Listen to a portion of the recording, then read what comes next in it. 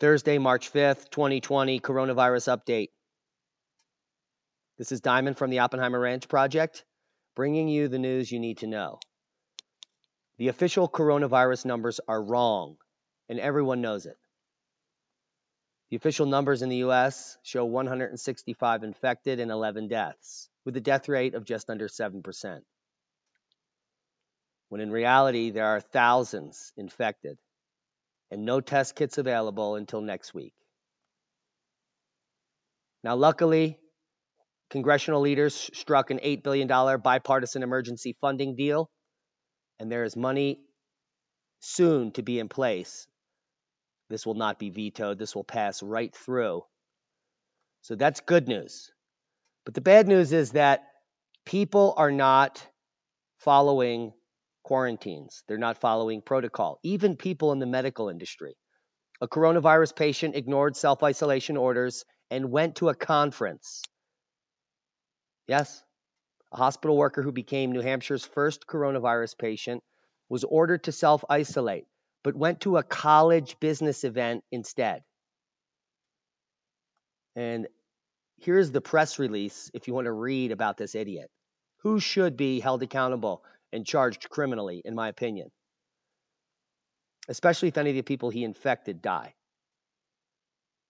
Now, the New Hampshire Department of Health and Human Services has announced more cases, and the case of this idiot who did not follow the quarantine, which is going to make mandatory quarantines potentially forced in the future. Now, also, a student in quarantine after classmates shook hands with Mike Pence has the coronavirus. So does the man that is running the show now, Mike Pence, have the coronavirus? Will he give it to the president? Trump White House barred the press from filming and recording the coronavirus briefing yesterday, raising many eyebrows. And this coming out yesterday, a Facebook contractor in Seattle tested positive for the coronavirus. And this is after news that an Amazon employee was quarantined and may have affected thousands at an Amazon warehouse. And all this as a paper coming out identifying now 2 strains of the coronavirus, indicating it's mutated. And what that leads us to believe is that there are probably many more strains and there will be more mutation. And the problem is that this virus is mostly asymptomatic, which is how it's spreading. People don't even know they have it. They give it to tons of people, and then the elderly die. And now the real effects here, the S&P is being crushed. The Dow is being crushed, down another 3% today. As gold reaches 10-year highs and is going straight up, as predicted. Silver as well.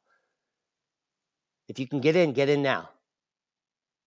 It's only going to go up, up, and away as the financial markets crash. Are you preparing?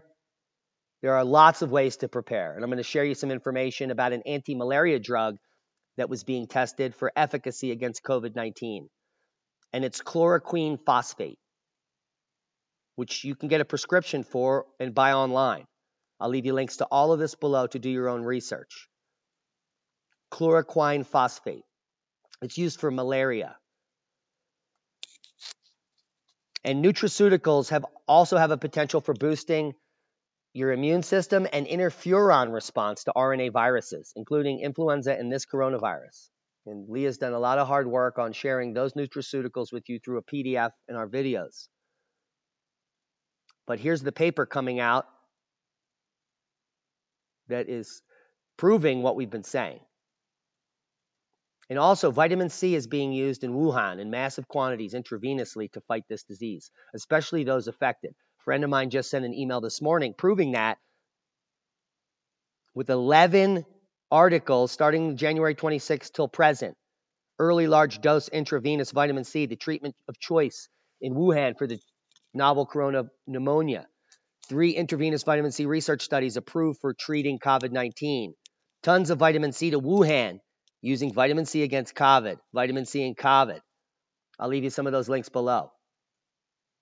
Spirulina is also found to boost the type 1 interferon which will fight this RNA viral infection. We already revealed weeks ago that red algae will help do this as well. And now spirulina is found to do the same thing. There's also the N1 oil, thieves oil, mixed by Todd Kleckner himself, and available cheaper than anywhere on the planet, which is why you want to buy from Todd. And if you put ORP in the coupon code, you get 15% off. Be prepared. Don't be scared. Prepared, not scared. Proper prior planning prevents piss-poor performance in a pandemic. We love each and every one of you. Comment below. If you have any questions, there will be answers in upcoming videos. Be safe. We love you.